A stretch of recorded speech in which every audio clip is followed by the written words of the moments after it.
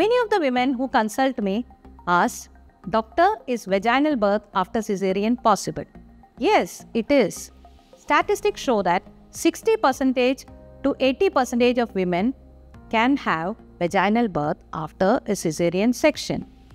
Today, let us understand what are the advantages and disadvantages of having a vaginal birth after cesarean, who are the women who are eligible for that, and how and where it should be done. Coming to the pros, vaginal birth, you can have a short hospital stay and a quick recovery. There are less of complications like infection or bleeding.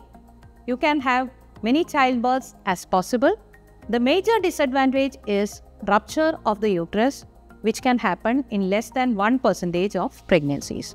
In that condition, it's a life-threatening complication both for the mother and the baby. Emergency surgeries should be conducted at that time, which may include even removal of the womb. Now coming to the women who are eligible for vaginal birth after cesarean.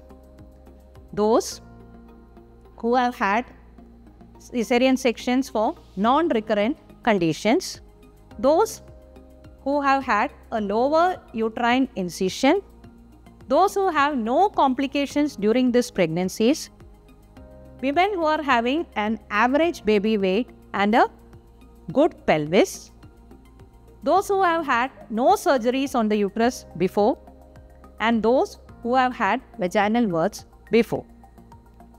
Where and how it should be done? It should be done in a properly equipped facility or institution where there is an NICU, there is a blood bank, and there is an operation theatre.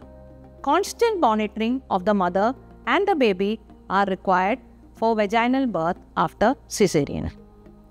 It is very important that you talk to your doctor or healthcare provider before deciding on a vaginal birth after cesarean.